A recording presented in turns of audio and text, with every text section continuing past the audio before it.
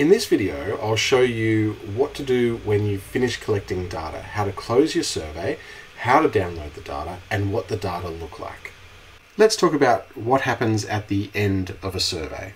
Here is my demo survey V2 that I've been working on through these videos. I'll make this survey available to you, the document, and I'll also make some other files available to you that will really help you working through Qualtrics and through these demos. Now, at the moment, this is an active survey.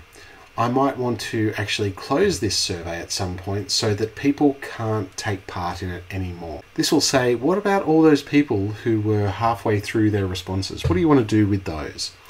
You can allow them to be finished over time, but that will mean that you will need to re-download your data in a little while, or you can just close them all off. You can say enough's enough and I'm done. It's up to you, the choice that you make here. In this case, no one is taking this survey right now, so I'm just going to close all active survey sessions, there aren't any, and hit pause data collection. So here we go, this is now a closed survey. If anyone goes to that link, they'll get an error message saying this survey is closed, sorry, you're too late. Now, when I go into my demo survey again, click on that. I want to go to my data and analysis tab because now's the day I get to look at my data.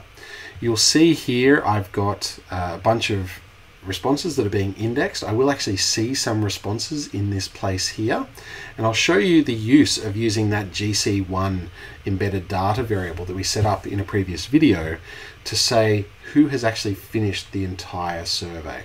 So this will re-index here, but I'm going to add a filter on, and this is based on embedded data, based on the GC value, if it equals 1. So I know that I have about 1,000 and a few responses in here. I ran 1,000 test responses, and I've done a few previews as well. So let's see how many of them have actually made it to the end of the survey. Is 530. There's a few fairly random columns shown here, so it's showing consent and gender and ATSI status and some no yes variable here. I'll just get rid of this filter.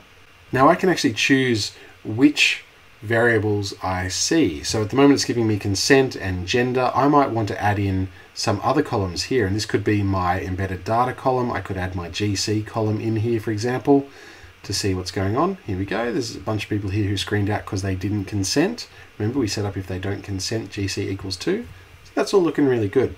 Let's talk about actually downloading the data. So if I go to export and import, I can actually import some data into a survey as well. Let's say I'm moving to a new Qualtrics account, for example. I can re-upload my surveys into my new account at, say, a new institution or something, and import the data into them too. But here I want to export data. This is personal preference, but I think it's a really important personal preference. You can download things as a CSV. You could download them either showing the numeric values, 0, 1, 2, 99, or the choice text, male, female, gender other than male and female, prefer not to say. If you do choice text, then you're going to have to recode them into numbers for analysis. If you do the numbers to make analysis easier, then you need to remember what they mean. I'm a statistical analyst. I've had a lot of people come to me with data sets that have been downloaded in CSV file saying, what can I do with these? And every time I say to them, just go back and download in SPSS. Even if you don't use SPSS for analyses.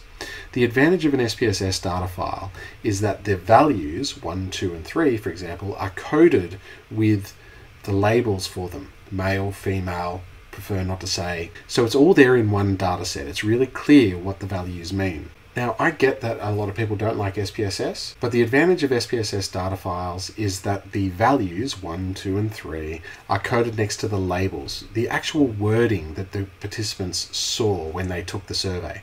So for example, with gender, 0 would be coded as female, 1 as male, because that's how we set it up, and so on. And you'll have both of those actually there in the data set, and it'll make it really easy for analyses. Now, even if you don't like SPSS, you can still import SPSS data sets into a lot of other survey programs.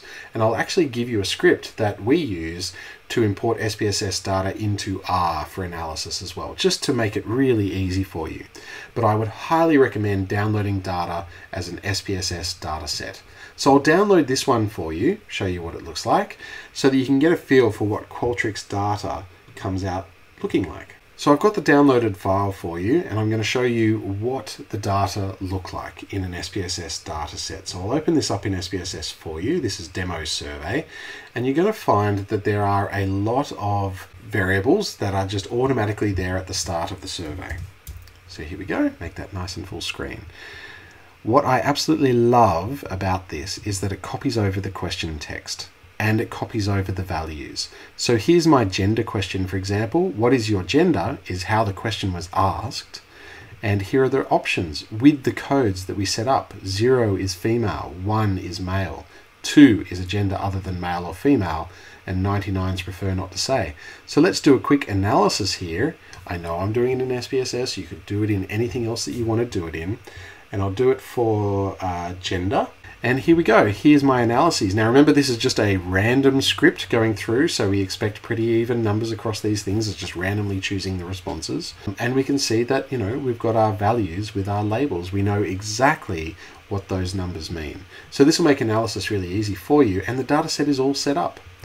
There are a bunch of additional variables that come across, so it'll give you the start date and the end date, and this actually includes a time marker as well. So if I have a look at the start date, this one started on the 14th of May at 8:45 and ended on the 14th of May at 8:46. It was in progress for 40 seconds. There's a unique response ID variable here, which is an identifier that we can use. Latitude and longitude come across here as well. And it'll also tell you where this survey came from. So these are the preview ones that I did, and here are the 1000 test responses that I did. If I'd used that anonymous link that we got in the last video to send out to people, then this will say anonymous. Here are some responses. Right? So let's scroll down and have a look at some of the tests. Anyone who said no for consent, said 2 for consent, shouldn't be asked anything else. And that's exactly what's happening here. So this is one way of testing my survey to see if that's working. Here's an open-ended question at the end. Where did you seek help? And you can see it just adds in these Latin phrases. Right? It's just purely random data going in there. Here's my scoring variable, SC0. This is how PGSI is scored here. And here's my GC variable and whatever else I've set up at the end there too.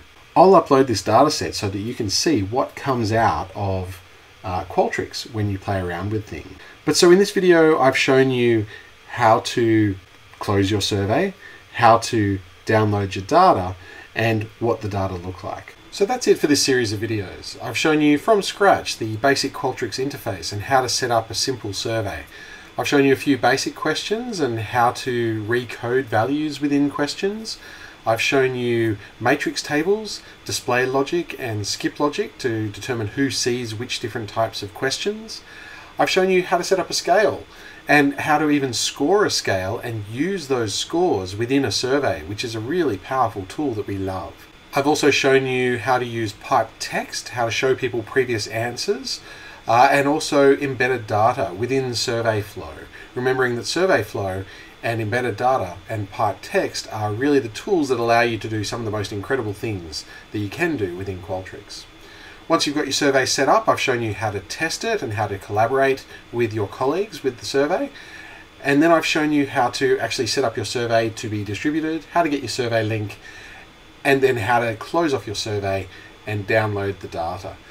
Now, if you'd like to see anything else, I will be putting some more videos out there covering some more advanced topics that will show you some of the things that we've been doing in the Experimental Gambling Research Laboratory that really sets our research apart from others in our field. So look out for those future videos. If you like what you've seen here, feel free to like, subscribe, and share this with your friends. And if you have any specific requests for things that you'd like to see, pop them in the comments below. Until next time, I'm Dr. Alex Russell with the Experimental Gambling Research Laboratory at CQU University. Look forward to seeing you soon.